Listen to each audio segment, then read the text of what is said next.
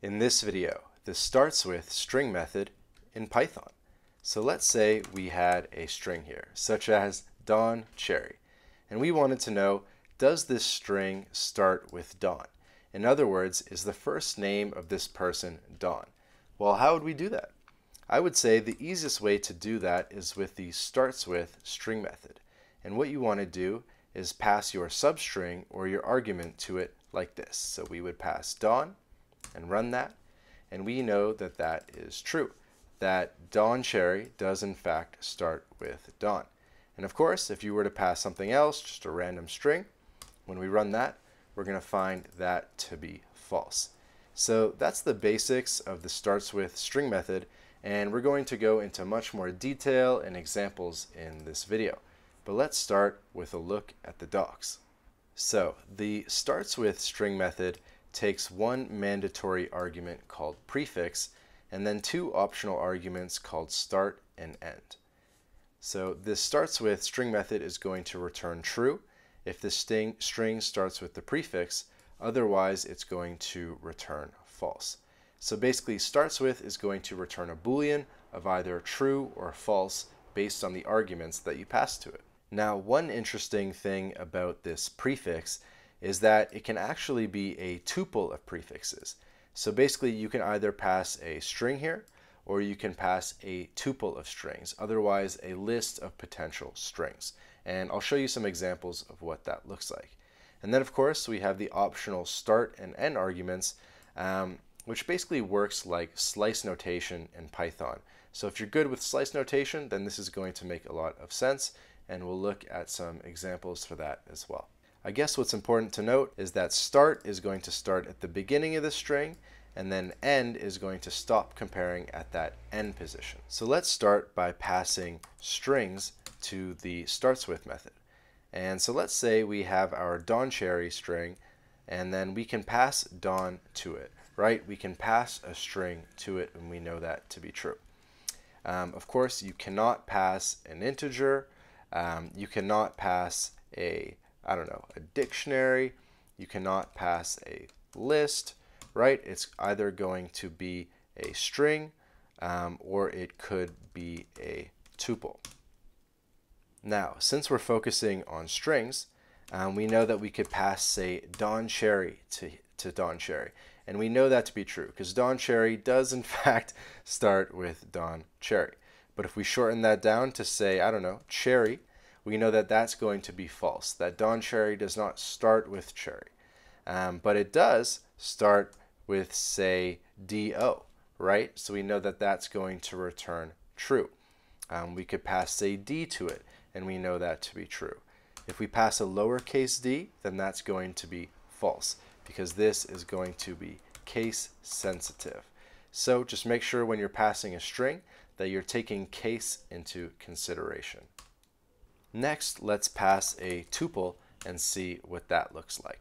So here we're going to want to pass a tuple, and so that's going to be, let's say we throw Don in here, let's say we throw Python in here, and so this is a tuple, right? We have this syntax of having an opening and closing bracket, and when we run this, this is going to return true. And you might be wondering, hold on a second, Python, Don Cherry does not start with Python, so how is this true? Well, basically you only need one string in the tuple to be true in order for this to return true, right? So we could add something else that's falsy, just something random, and this is still going to return true.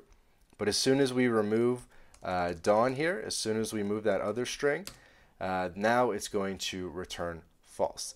But if we just add something back that does happen to be true, let's say D, then this is going to return true. So basically, you only need one in the tuple to be true in order for it to return true, right? Next, I wanted to look at variables. And I wanted to show you that, say, the variable could be on either end. And what I mean by that is we can assign A as Don Cherry, and we could say B is Don.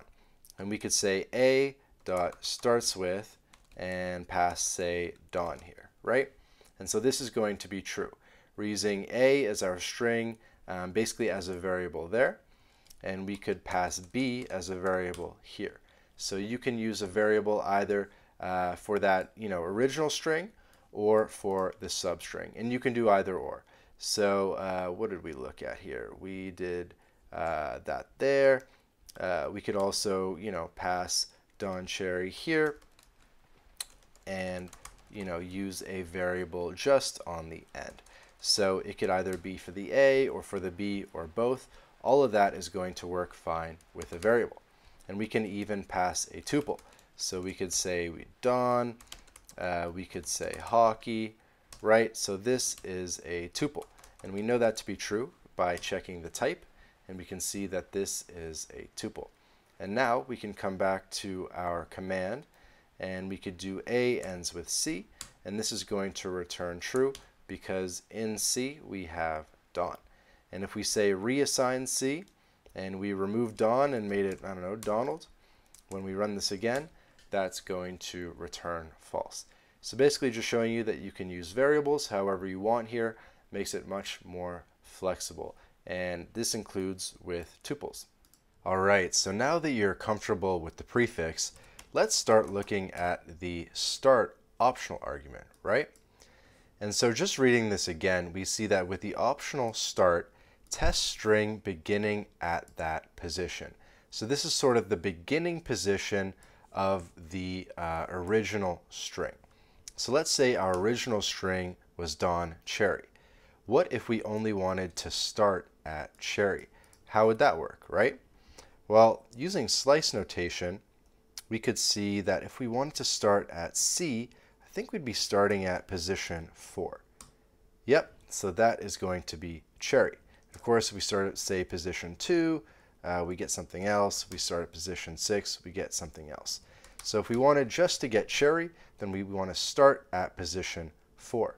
So how would we capture this in our starts with string method example? So we know Don Cherry, right? So we can do a dot starts with b. And so that's the normal way. But what if we want to start with Cherry? Then we could actually start with position 4. So right now that's going to be false because of what we're passing. But if I pass, say, Cherry here, now it's going to be true. And actually, going back to our original A-B example, which we know to be true, so right, Don is in Don Cherry, the base case of this is passing 0. So the default is 0. This 0 is as if you never passed anything.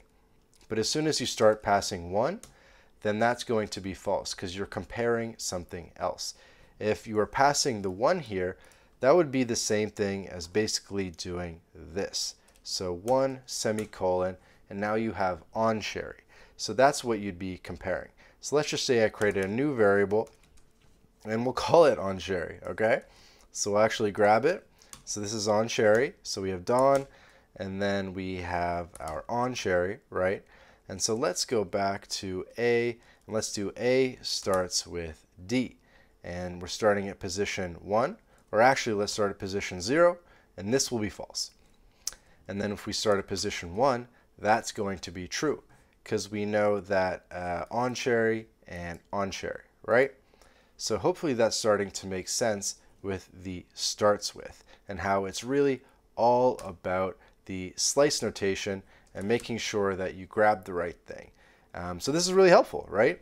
If what you want to check is Cherry, so say your original string is Don Cherry, but all you want to know is that it starts with Cherry, then slice notation and this this start optional parameter is going to be your best friend. Next, let's look at the end optional argument. And so just going back to our docs quick, we can see that the optional argument end, we stop comparing string at that position. So what that means is, let's say we had A is Don Cherry, and if we wanted to stop at a particular position, then it would be the equivalent of doing something like this. We can stop at 3, we can stop at 4. If we stop at 10, then we basically get the whole string. But if we stop at 7, then we just get Don Che. And so this is the original string that we're talking about. we're really talking about our A string. And so when we're talking about the end, we're talking about the end of this original A string. And if we only wanted to compare, say, Don Che, then what we would do is we would do starts with, and we could do Don Che, and then we can do 0, and then we can do 7. And this is going to be true. But when you start getting smaller than that, then that's no longer going to work anymore. Because A4 is going to be a smaller string than Don Che. You'd actually have to reduce this down to make it true again. So basically this start and this end optional argument, you're performing slice notation on A. You're performing slice notation on that original string. Next, I wanted to give a real world example. And so what I did is actually create a list of names. So we got 4 strings here. We got 2 people named Don, and then we got 2 other people named Dave. And so what if we just wanted to get all the people named Don? How would we do that? Well, we would want to make a Don list, right? And so this is going to be an empty list for now. And then we're going to want to loop over our names list and basically add everyone named Don to the Don list. So how would we do that? So I'm thinking we would do for n in names, right? If n dot starts with Don, right? If n starts with Don, then we can do Don list dot append n, right? And we can run this, and now when we check the Don list, we have 2 names. We have both of our guys named Don. And I hope that makes perfect sense. We basically checked if these strings started with Don, basically seeing if their first name was Don, very similar to our first example in the opening. And then we appended that to our list, and now we have our new list of Don. So I hope that that was a very practical example, right? Before we had our names, and now we have our Don list, and we were able to sort of filter that down by iterating over it and checking things with the starts with string method. So in this video, we gave some practical examples. We looked at the prefixes as both a string or a tuple. We looked at slice notation with start and end. We looked at a real world example. This has been the starts with string method, and I hope you've enjoyed this video. I hope you learned something, and I hope to see you in the next one. Thanks so much for watching.